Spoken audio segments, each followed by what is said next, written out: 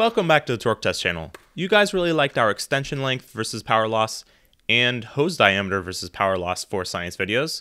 And in that air hose video, we promised we would take a look at how air fittings and couplers affected power on your impact wrench at some point.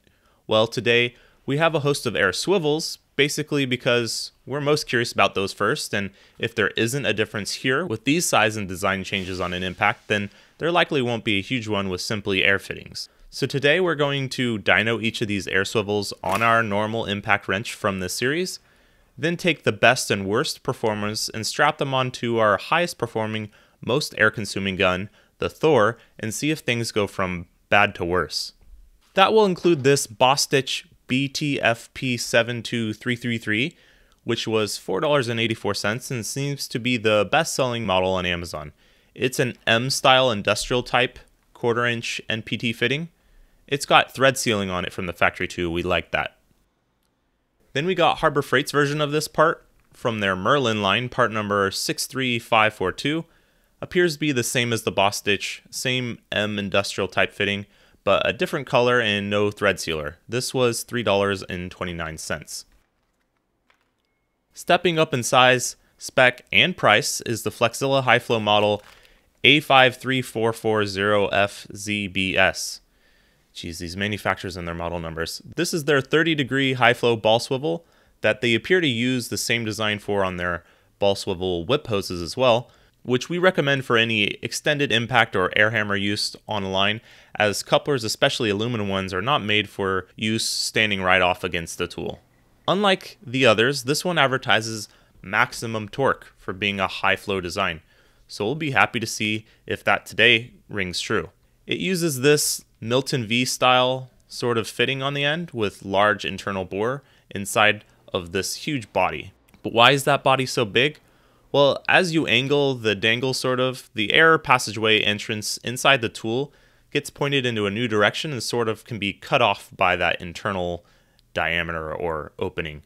You can see on a smaller fitting that opening is a little easier to keep revealed, and on a larger internal diameter high flow design like this Flexilla, that hole is more easily obstructed, meaning a much larger internal passageway was needed.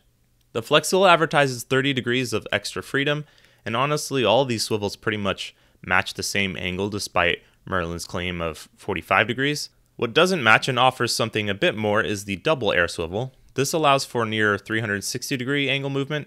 It will eventually run into your own tool, and 360 degrees of rotation, offering a lot more freedom in a wheel well or wherever you're confined. You can find these at really Harbor Freight, online, on a tool truck in a fancy color, but they're all basically the same design and size from our research. Some just leak and better ones don't. On these you can use whatever fitting you currently want to use, which means in this case we can use the Milton V-style high flow fittings we normally use, unlike the first two brands where that fitting type is sort of fixed in what you're buying. Let's get into the testing.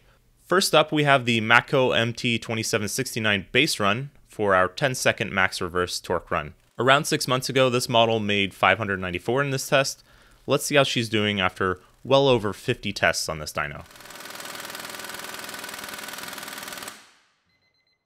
That's 588, not too shabby. When testing these air swivels, our offhand will be holding them at their max angle to use them as they were sort of designed for. Our first air swivel up today is the Bostitch, pretty much the most common air swivel you'll find in someone's garage at home.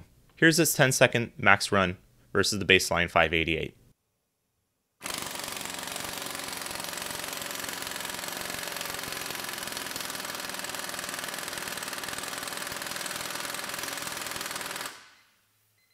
So 544, that's about a 7 to 8% loss. Seeing some gap when the bolt is not super tight, but when things get tough, seeing that gap widen a lot. Up next is the Harbor Freight Merlin, coming in with a similar design and dimensions, but only $3.29.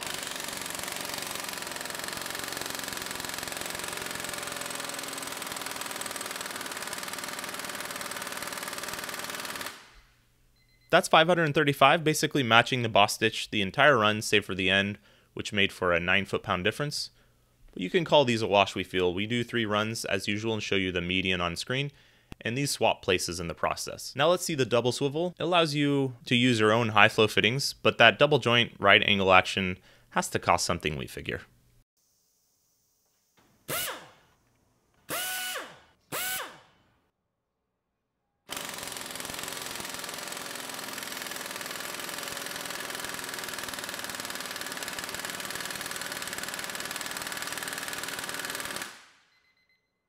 Ouch, 492 is basically 100 foot-pounds down, or more than 16%.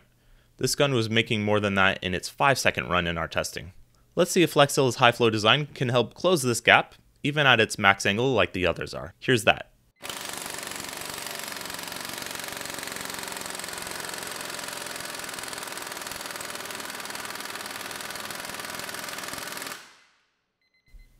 $565, that's almost close enough to be within the normal variation between runs of the baseline tool.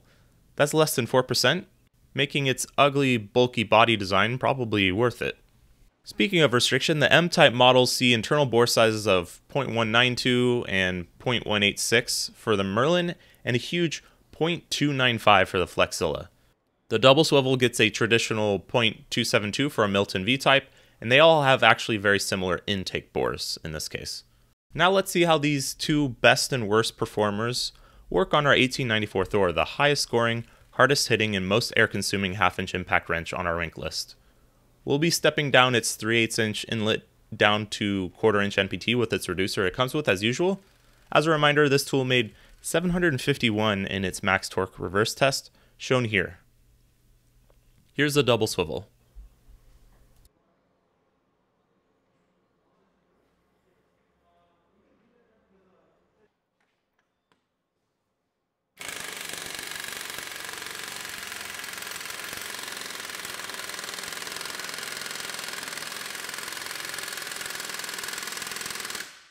$599. Yeesh.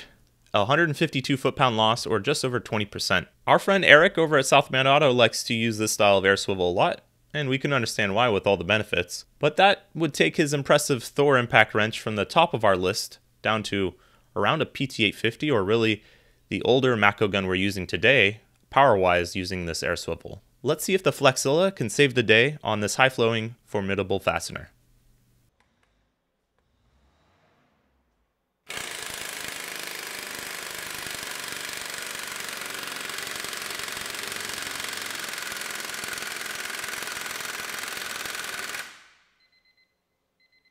$699, a cool 100 foot-pounds up on the double swivel and around 50 foot-pounds down, or 7%, from the baseline run of the 1894.